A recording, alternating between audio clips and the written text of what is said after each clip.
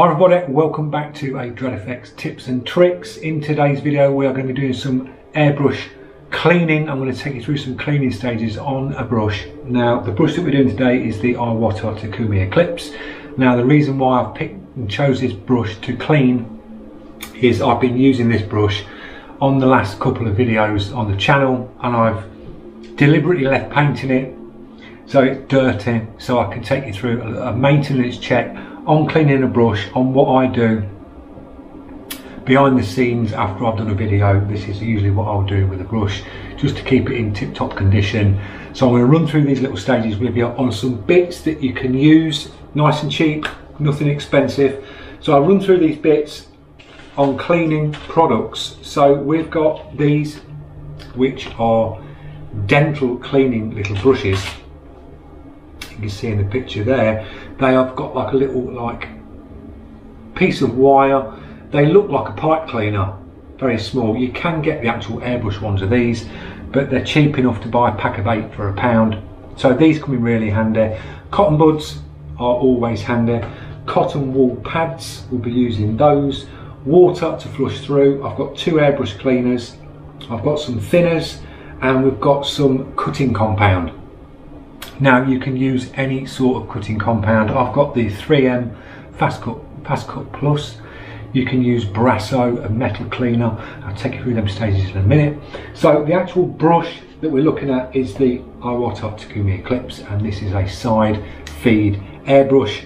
Got the cup to the side. So the first thing I usually do is I've got the regulator, the air filter on the bottom, so we'll unscrew that. That just comes off.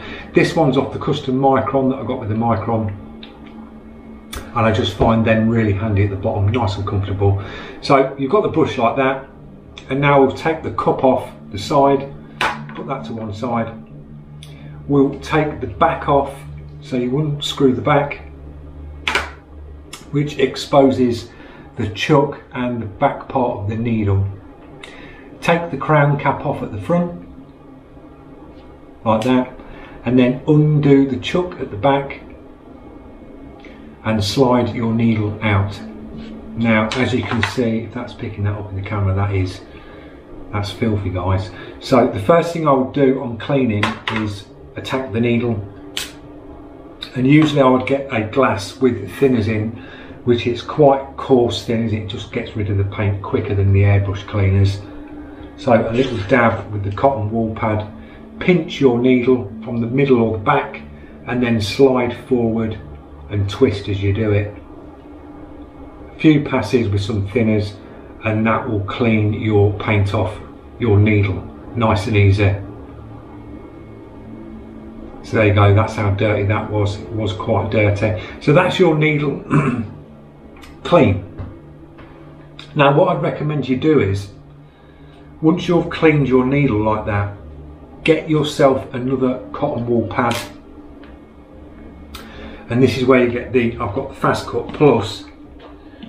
Drop a little bit of the Fast Cut Plus or whatever cutting compound you've got. Brasso will work, metal cleaners will work.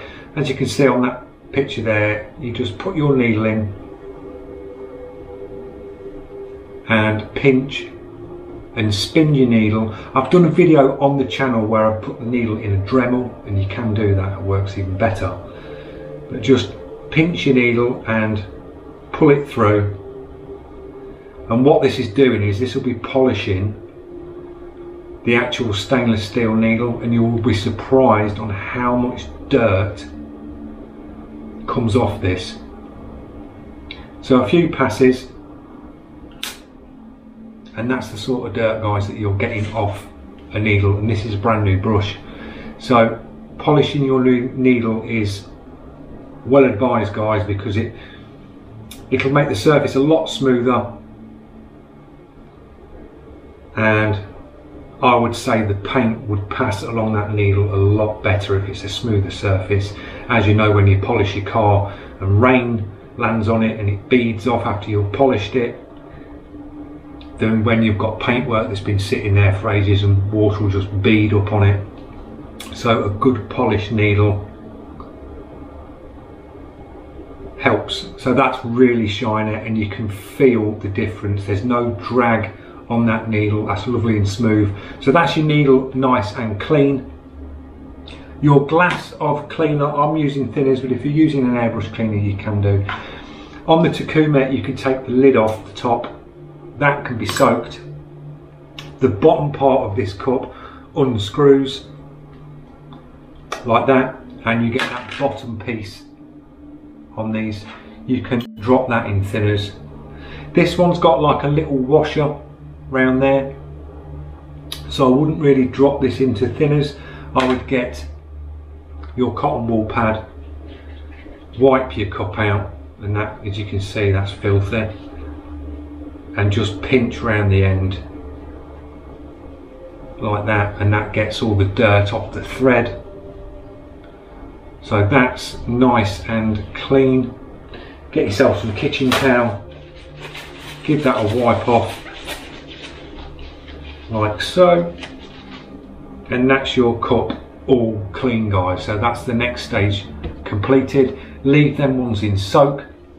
You've got your crown cap to the front, and a lot of the time if you're airbrushing with the crown cap on, which is this little piece here, you can get a build-up of paint around the tips of the crown cap, so you can drop that in thinners, leave that to soak, not a problem. The rear piece of the airbrush, you can get paint come across because you've got it on your hands. You can get a build-up round here, so I'd get your cotton wool pad and just give that a little wipe over. Thinners again if you've got it, or airbrush cleaner, you can use both. Just give that a little wipe off, nice and simple, and then dry that off. So that's the rear part of the body done. Now back to the brush. You've got your next piece that you can unscrew on these, which is, you've got your crown cap that goes to that front piece just here. This piece here can unscrew off, so take that piece off, and then that will expose the nozzle inside, and these use a little spanner. You get these in the box, and you can undo that. That unscrews, and that is a tiny nozzle, guys, so just be really careful where you put that down. That's really tiny, if you can see that tiny little nozzle. So that'll expose that piece there. You can take the side pin out like that, give that a wipe, and then you can see the hole here. You can look straight through, so you've got access through there all the way through to that side, and then you can get into the front this side as well. So that's when I use one of the little dental brushes. Bring your jar of cleaning fluid back over and just put the brush through like that, and you can clean all the way through the actual body of the brush. If you're using thinners, try and keep your airbrushes, you're cleaning it, facing down. You don't want to be lifting it back, so thinners runs back up into that chamber where your air valve is. Keep any like solvents away from that side. And it's always a good idea when you're airbrushing and you've got paint in your cup, in your actual airbrush, always make sure your airbrush stand that you hold your airbrush in is angled downwards, so your brush is always in its holder going down. Never have your brush flat or tilted back, because paint can run back up where the needle is, and then it goes into where the trigger is, and then you start getting a sticky trigger. So always keep your airbrush holder angled forward, so your paint's always nose down to the front. That does help.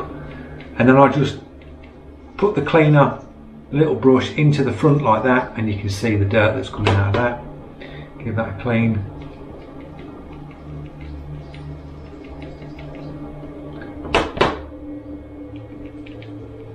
So a good soak with cleaner through both of the sides of that. Nice and easy.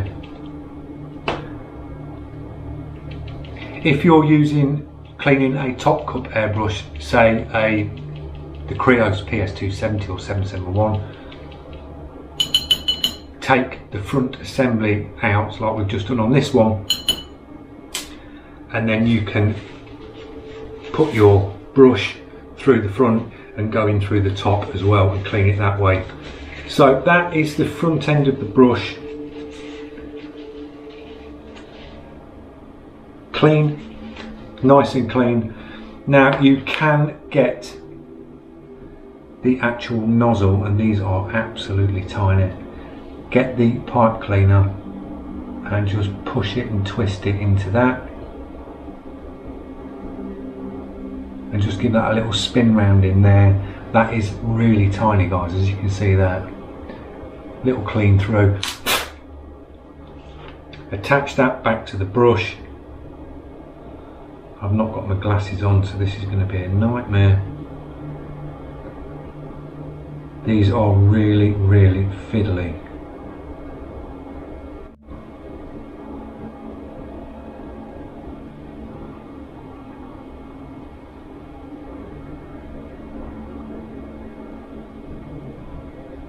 Right, I think that's on.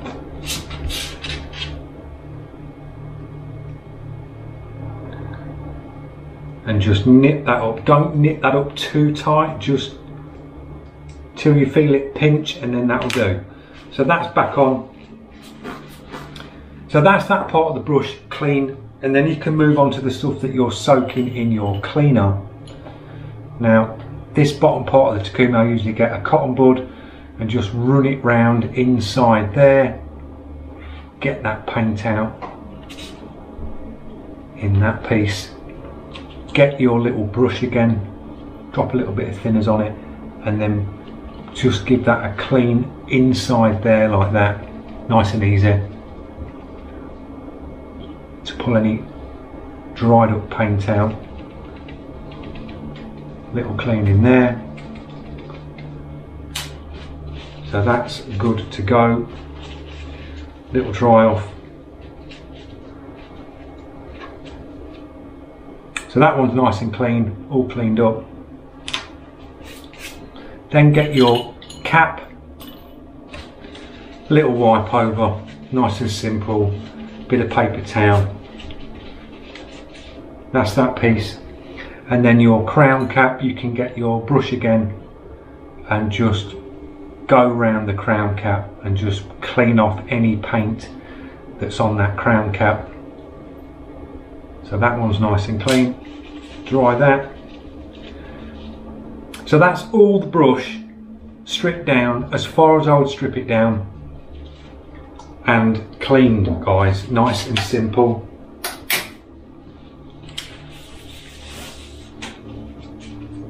So cotton buds are really, really handy, nice and cheap for cleaning. These little dental brushes are brilliant because you can get in the intricate pieces of the nozzle and in the actual brush itself, so they're really handy, nice and cheap as well. Your airbrush cleaners, you're not using a lot. That thinners in there can be strained and used again. Your airbrush cleaners, I'll leave you some links in the description on where you can get some decent airbrush cleaners from. So now putting it back together, when you get the iwatas, you get the super lube that comes with it. Now I'd recommend using a drop of this. Usually drop a little bit around the back of that trigger, so just inside here, and that is an actual new one. So a little bit of the super lube on the back of that trigger, because that piece in there, that slides against that trigger, so if you put a little bit behind that trigger at the back, that makes that a little bit smoother. Then I always tend to get a little bit on the needle to the about there on the needle, so you're sort of going halfway on the needle, pinch it and just rub that on the needle like that, and then guide your needle in. Now when you guide your needles in, place it into the back of the chuck, slide it nice and slow forward, and then when you feel it come to the front, don't force the needle too hard to the front. All you're doing is you're pushing it until you feel it stop. Put your finger on the back, little bit of tension, and then with your other finger and your thumb, just tighten that chuck up like that. So that's your needle in place. Then you can put your cap, your front piece back on like that.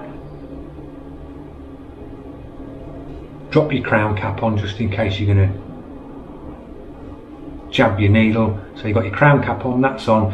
Then get the back part of the body, bit of super lube again, and just drop a little bit of super lube on that thread at the back.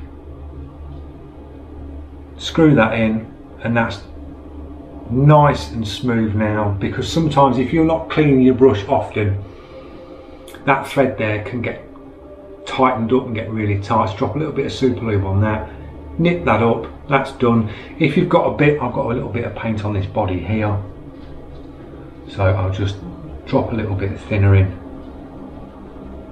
give that body there a wipe,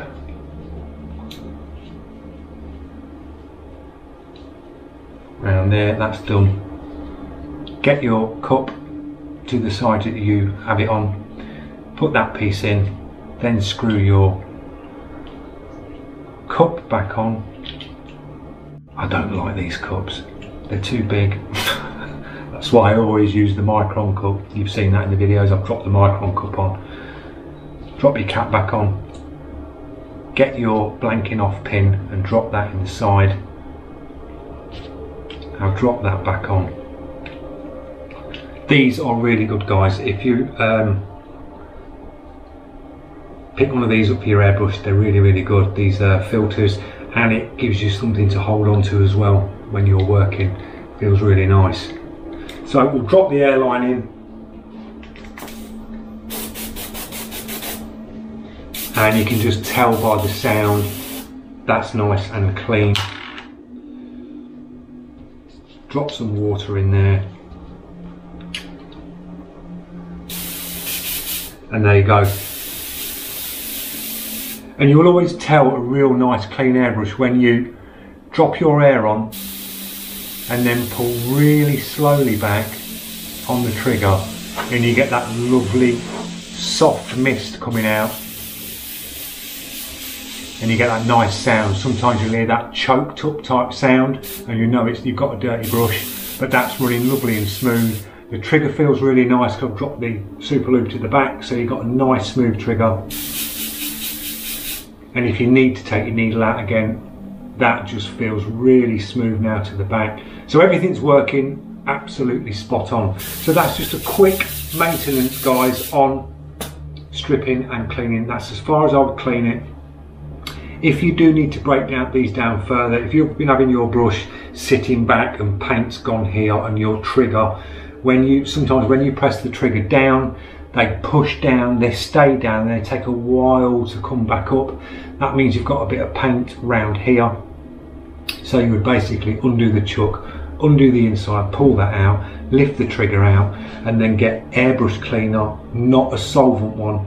Get an airbrush cleaner, a cotton bud, and then just clean down inside the chamber here. You can't go right down inside the body here, you'll go as far as sort of there. Give that a clean, drop your trigger back in, and then that will stop that sticky trigger. So always keep your airbrush like that, pointing down when you've got paint in. If you've got a top cut or a side, keep them fronts of the airbrush nose down, and it keeps your paint level that way, instead of it creeping back up, and it can creep up where the needle is. So I hope you've enjoyed this video.